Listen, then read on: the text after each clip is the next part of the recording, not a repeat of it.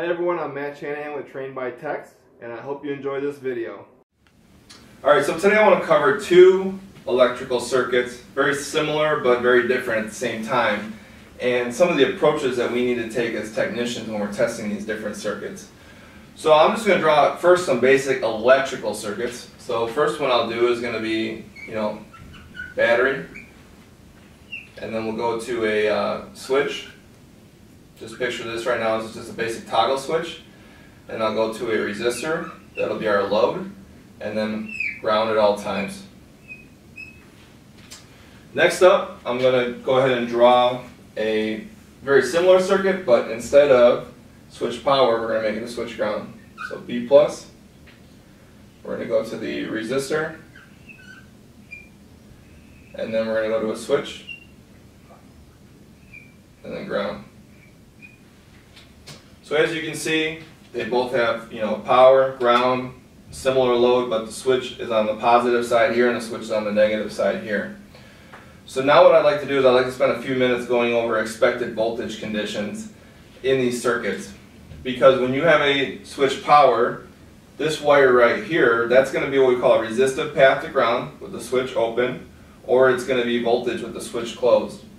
On your switch ground circuit, you're going to have a resistive path to voltage or power, and then 0 volts. So resistive path to power would be the switch open, and the switch closed, you're going to have 0 volts there.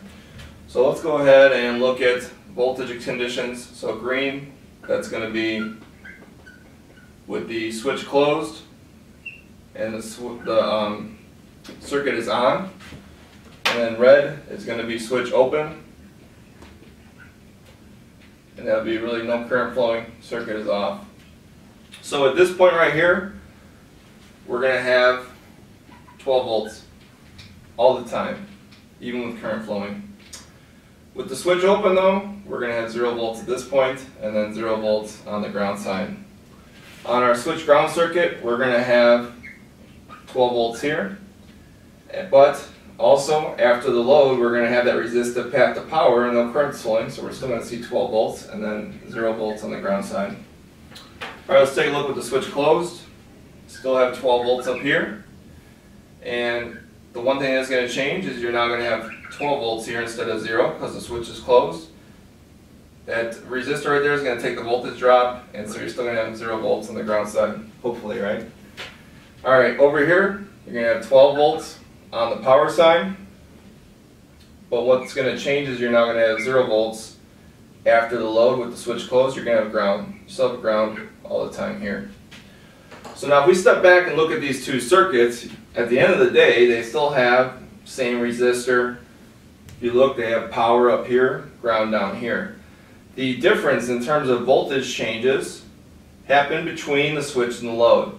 So one of the things that we can think to our head as technicians when we're looking at modulated circuits is if we want to see a change either with our meter or an oscilloscope, we would want to go in between the switch and the load with our positive lead. Now just to switch to electronics world, stuff we're actually going to see on a wiring diagram, I'll kind of draw something you'd probably see on a more like on a diagram here. So maybe you're going to have hot at all times written up on the diagram. I'm just going to say B+.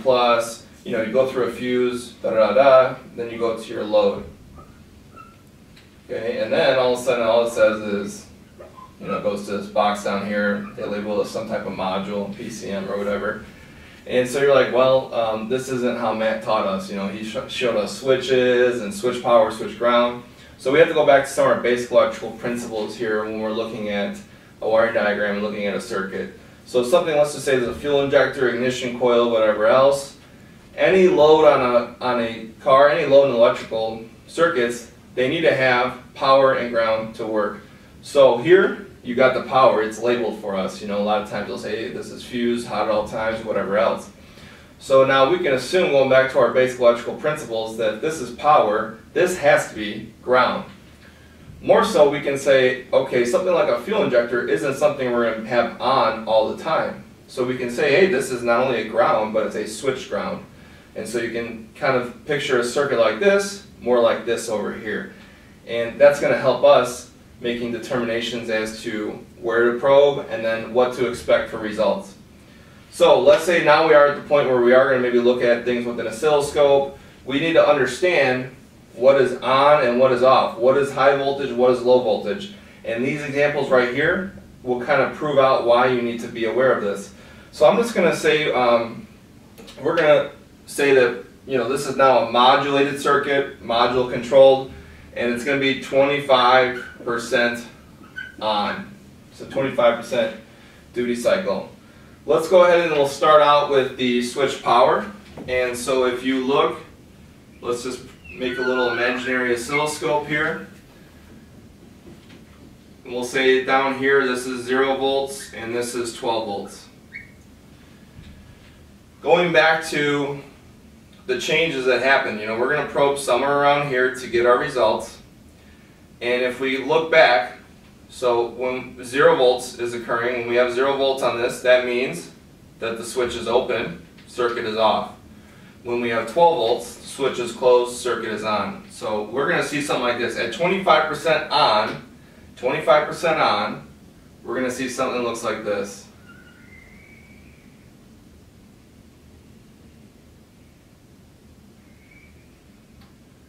So you're going to spend less time at 12 volts, more time at 0 volts. So up here, this would represent about 25% of the time. Down here would represent about 75% of the time. Not to scale because I've drawn it. Okay, this is why, again, I fix cars. I wasn't an artist here, so just bear with me.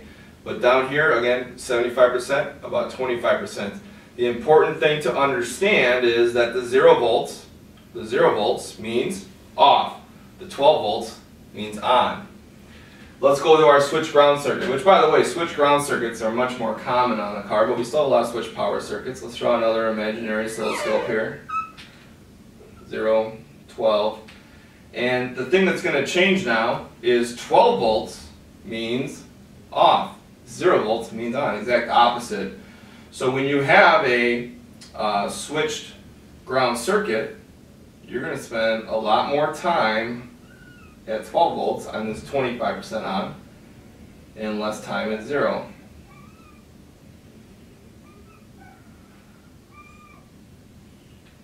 And so now it's important for us to understand that being low and voltage, when you go low, that means that the circuit is on. Going high, that means the circuit is off. So as you can see, these are kind of mirror images of each other. And so that's why it's really important to understand where to probe, but also what 0 volts means and what 12 volts means, because it can be completely opposite depending on what kind of circuit you have. So hopefully you can apply this and, you know, hook up the scope to a car now and understand these modulated circuits better. Thank you.